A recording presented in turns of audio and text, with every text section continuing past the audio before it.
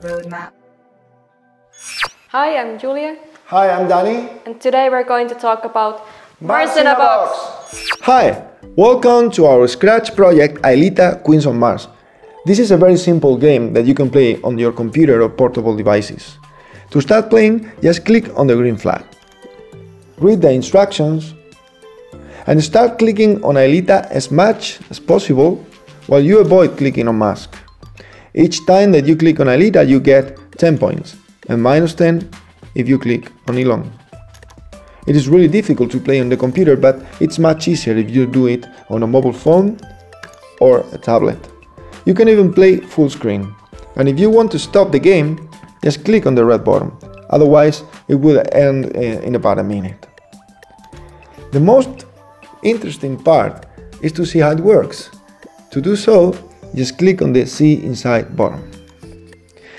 Let's start by the bottom right part of the screen, this stage section.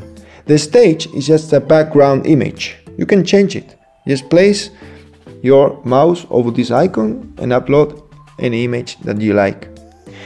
Now you find here two characters, Aelita and Mask. Again, you can change the pictures of the characters by placing your mouse over this little cat and uploading. Associated to each of the characters, you will find a number of commands on the left part. This is the main part of the program. Commands are drag and drop from this menu on the left of the screen, as easy as this.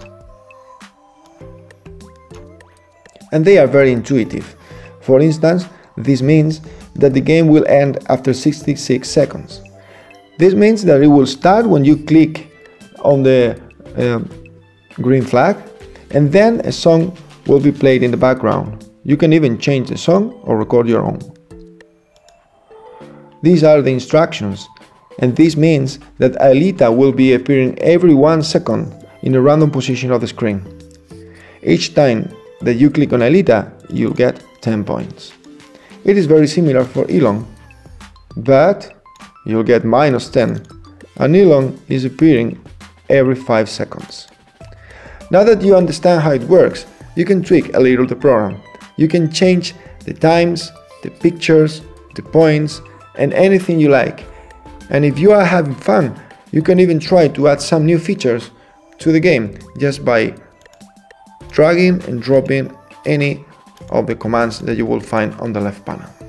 Have a lot of fun programming with Scratch. Roadmap.